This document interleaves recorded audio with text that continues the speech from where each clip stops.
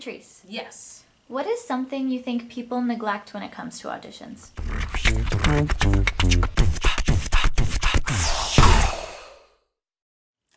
I think their own personal mindset. I think the challenge with auditions is people get really, really nervous, and I get it because they're nerve-wracking, right? But I think we need to spend, and so therefore a lot of times people understand that they need to focus on picking the right song. They need to focus on, even understanding like how to walk into a room.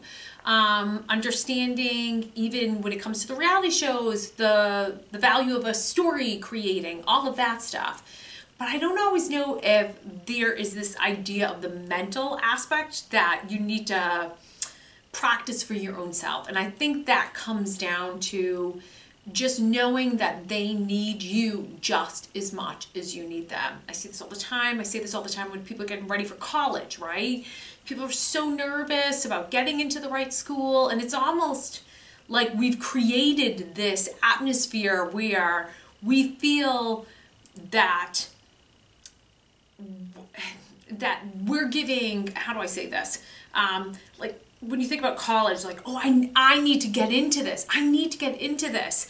And that these people are above us. I think that's the kind of thing that I come to, right? Like we kind of think, oh my God, like we get so nervous, like these executive producers for these shows or whoever's auditioning it, that they are these elite people. And yes, they've created positions where they've climbed potential ladders where they are able to make decisions. They're decision makers, right?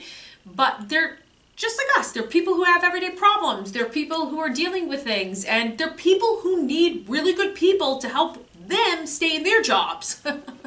Right? I think that's an important mindset thing. It's like they need us just as much as we need them.